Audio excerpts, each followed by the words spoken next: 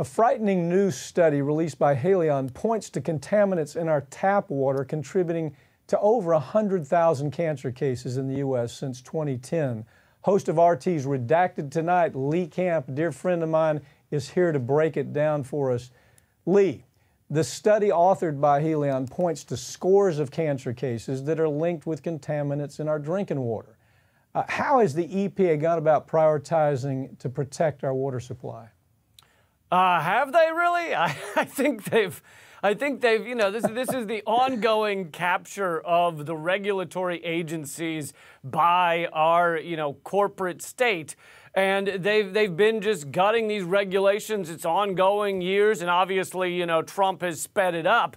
But, you know, he's done that by just putting into place people at these agencies that just want to tear apart the agencies. They call it rollback, right? Rollback of regulations. Really what it is gutting the remaining regulations. And I think we should also keep in mind it's not just Trump. These people have to be approved. You know, Wheeler had to be approved by our Congress, and Scott Pruitt, and these absolute villains that, you know, just want corporations to run wild. They act like they have a right to do, right? That's what Trump said. It gets in the way of the rights of farmers, et cetera, et cetera. But really, don't we have a right to clean water? Don't we have a right to not get cancer in this country? Understand, most of the cases I handle now with big environmental cases actually originated back in the Clinton years. Yeah. So if we're ever going to get a handle on it, we have to first understand that the regulators that are put in these positions, most of the time they come from silk stocking corporate entities. They may be the silk stocking Covington and Burling firm in Washington, D.C., but they're always the big money people who really don't give a flip about consumers. They care about their bottom line. That's the way they've come up. And when they move into that regulatory position, they go golfing with everybody they're supposed to regulate, and then they get a job offer from that person they're supposed to regulate. But who do these findings put at risk as you look at this material, Lee? Who is it that's at biggest risk from these findings? Well, I mean, that's truly the sad part. Is it's you know, the weakest among us, right, who suffer the quickest and harshest penalties. It's the, you know, infants. It's the elderly. It's a kind of similarity to our economic sanctions on other countries. Who gets hit the worst? It's those who you know, are not strong enough or don't have the exceptional wealth to be able to avoid drinking out of the tap water. You know, now we're almost getting to a point where the truly wealthy can use bottled water for everything. They feed their dogs bottled water. They feed their plants coconut water, which is cannibalism. But we're getting nearly to that point, and it's because, you know, they don't care. The ruling elite that are making these decisions, the head regulators, like you say, are in bed with these corporations, and apparently they don't care that it's 38% of Americans will be diagnosed with cancer at some point in their lives. And again, the wealthiest have generally the health care plans that can help deal with that if they end up in that situation. And speaking about what you were saying about the corporate interests and everything, and how this has been going on under many presidents for a long time now, you know better than anyone that these people you're going after in these lawsuits, they give to both sides of the aisle. They fund both sides so that they can know whoever gets in that top office is still going to reward them. DuPont, they poisoned the water of 70,000 Americans in the Ohio River Valley with something that every scientist that has looked at says, yes, this causes cancer. And so I guess if you think about it, add to that now Trump's wanting to repeal the clean water rule. I mean, what's his motivation there, Lee? Where does that take Trump to be able to repeal the clean water rule? What happens? Why does the president say, yeah, that's a good idea?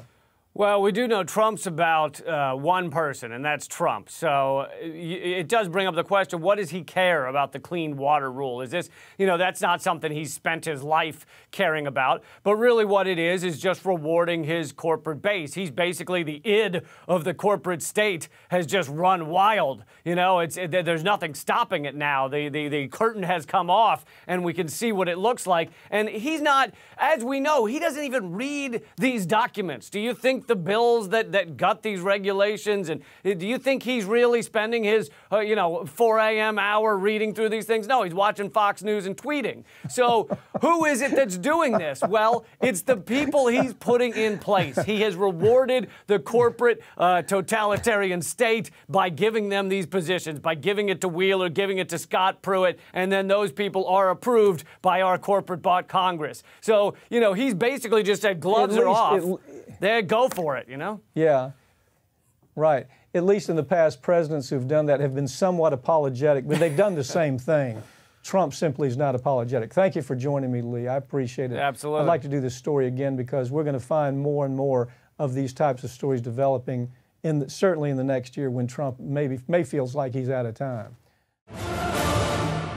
Over the past year, there's been no shortage of stories highlighting the swaths of immigrants and their children being detained at the behest of President Trump's immigration crackdown. Why is it that we're still seeing reports of these detainees being confined in absolutely abysmal conditions? We've got Alan Orr here, VP of American Immigration Lawyers Association. We're going to talk about that. Alan, let me ask you something. As we go forward on this, the American public is kind of getting a one-sided story here. Among other attorney groups who've compiled a formal complaint regarding the sickening conditions inside migrant detention centers across the country, I don't know that the public is getting the full story here. Talk to us about which agencies you're putting in the crosshairs, as well as the types of treatments that you've come across. Right. So what we're doing happening out there? Of course, happy to do that. What we're doing right now is that we're ringing the bells within the agency.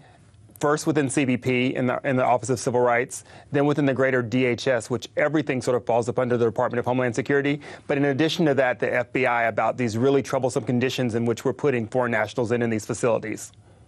Okay, people don't understand. Talk to us a little bit about the constitutional rights of a foreign national. Everybody says, well, they're on American soil, they're not American citizens. They're in kind of this abyss, is the best description of it. They're asking for asylum.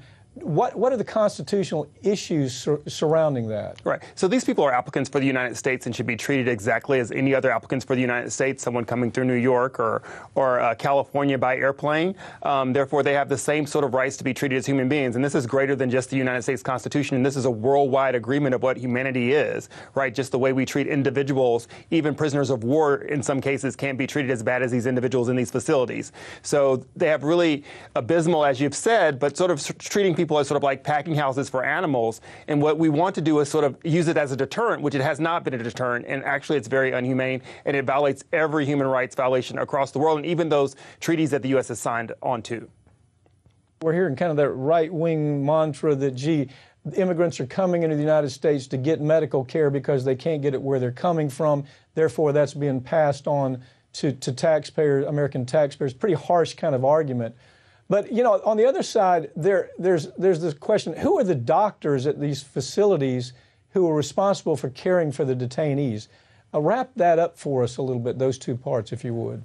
So let's talk about the different types of detention centers. Some of them are private prisons, which most of them are, which means they are private doctors that are contracted under the United States system. And the other ones are government facilities or state facilities that are run under state or government programs. In all cases, these are doctors, and much like lawyers, they have a higher oath to their license to make sure they have a certain level of care to their patients.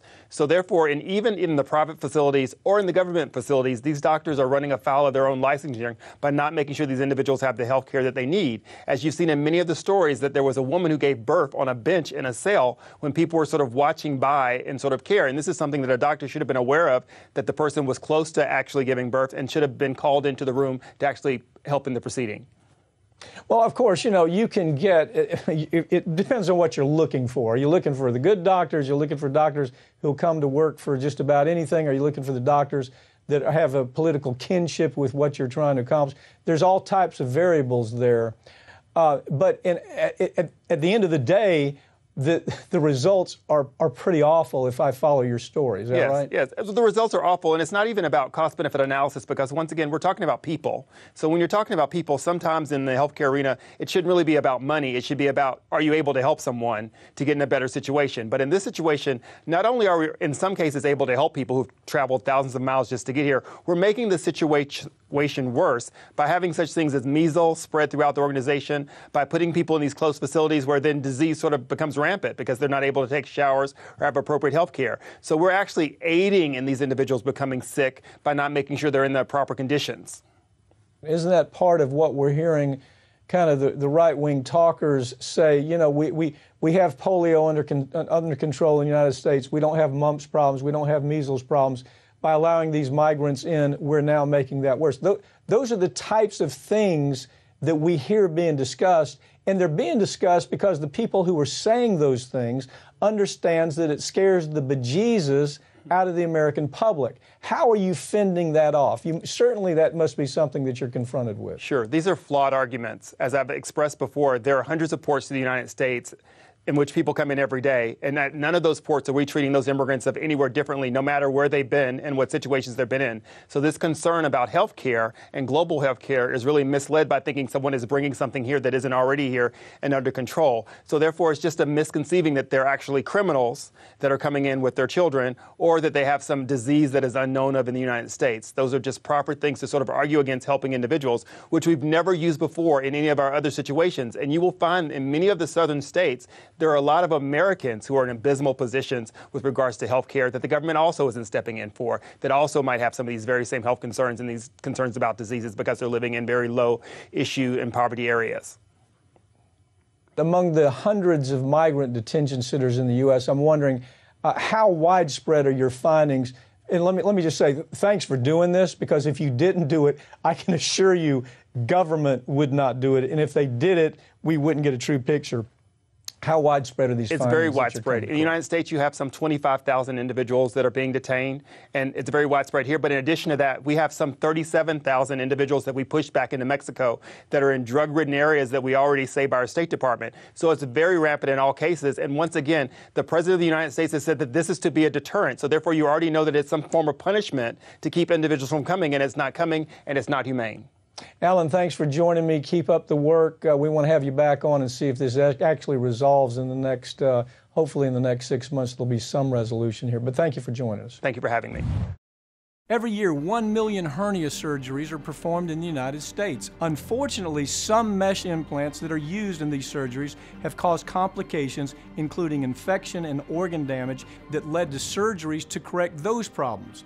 If this has happened to you, learn more about the hernia mesh lawsuit by going online to hernia.law or call us for a free consultation about your legal rights.